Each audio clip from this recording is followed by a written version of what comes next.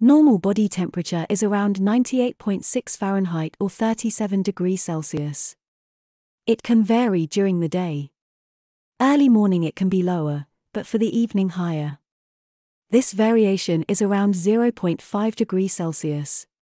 If armpit temperature of 99 Fahrenheit 37.2 Celsius or higher, in most cases it can be considered abnormal. Having high temperature is called febrile or pyrexia. Hyperpyrexia is the term applied to the febrile state when the temperature exceeds 41.1 degrees Celsius. There are 5 patterns of fever: intermittent, remittent, continuous or sustained, hectic, and relapsing. 1. With intermittent fever, the temperature is elevated but falls to normal, 37.2 degrees Celsius or below, each day. 2. While in a remittent fever the temperature falls each day but not to normal. 3. Hectic fever is these above-mentioned fevers if their amplitude changes during the day more than 1.4 degrees Celsius or more. 4. Sustained fever is a pattern in which there is little change, 0.3 degrees Celsius or less, in the elevated temperature during a 24-hour period. 5. In relapsing fever, a variant of the intermittent pattern, fever spikes are separated by days or weeks of intervening normal temperature. Hectic fevers, because of wide swings in temperature, are often associated with chills and sweats. This pattern is thought to be very suggestive of an abscess or pyogenic infection such as pyelonephritis and ascending cholangitis, but may also be seen with tuberculosis, hypernephromas, lymphomas, and drug reactions.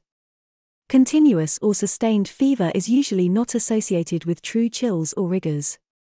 It is characteristic of typhoid fever or typhus, although commonly seen in bacterial endocarditis, tuberculosis, fungal disease, and bacterial pneumonia.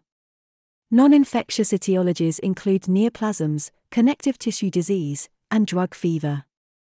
Relapsing fevers may be seen in rat bite fever, malaria, cholangitis, infections with Borrelia recurrentis, Hodgkin's disease, Pell-Epstein fever, and other neoplasms.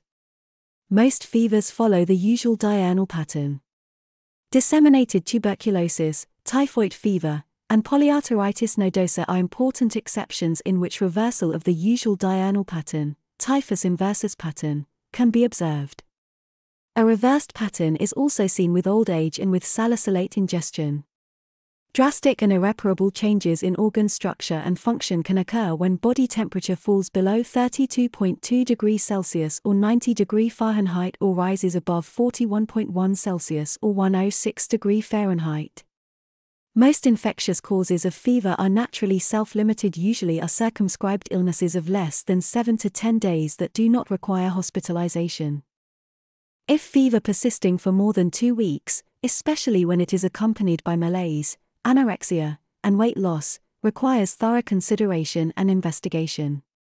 The special category of fever of unknown origin, FUO, refers to febrile which lasts for 2 or 3 weeks despite a reasonably complete evaluation by physical examination, chest X-rays, routine blood tests, and cultures. At this case, infectious agents are about 1/3 of fever of unknown origin. Such diseases are miliary tuberculosis, bacterial endocarditis, biliary tract disease including liver abscess and viral hepatitis, pyelonephritis, abdominal abscess, osteomyelitis, and brucellosis are the major infections encountered. In adults, neoplasms are the cause of fever of unknown origin are about 20% of cases.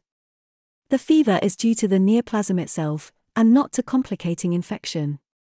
Lymphomas, Hodgkin's and non-Hodgkin's, and neoplasms, hepatoma, atrial myxoma, and hypernephroma, are frequent causes.